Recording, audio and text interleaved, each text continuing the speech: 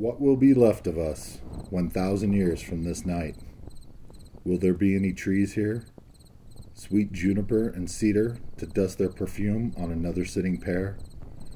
Not these, maybe, that lend themselves to our warmth, but their grandchildren or great-grandchildren, grown perhaps a little taller.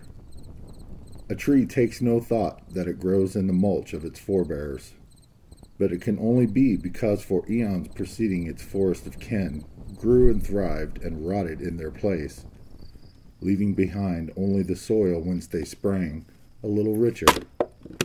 A tree does not know this, does not know that it, too, will play this part, will nourish its children with its very elements until fire or blight or men end its line.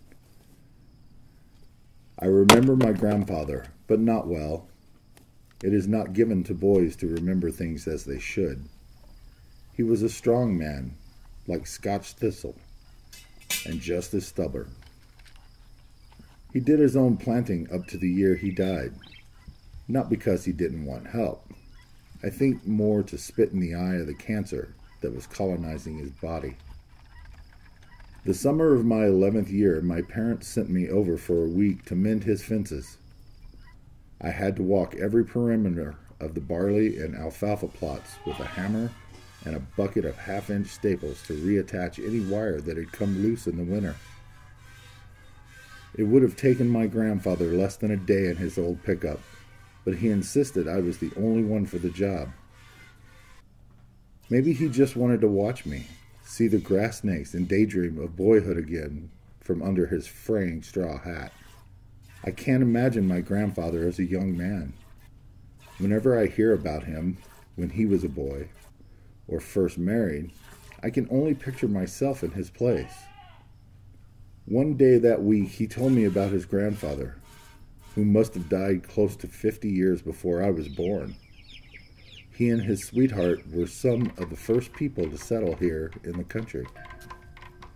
She was the daughter of a music teacher, and I guess he had taken a fancy to her. One day he rode down off the mountain on his black mare to call. She was in the yard hanging the wash. He asked her if she would mind much going for a ride with him. She said she wouldn't, only she had to get the wash up first. So he got down off his horse, and the two of them hung it up in no time. Only they never went for that ride. Though it didn't happen to him, that, somehow, is the closest memory I have of my grandfather.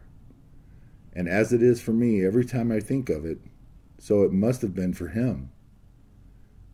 That it is us riding the black mare down off the mountain and seeing a girl with amber curls humming softly in the Saturday breeze.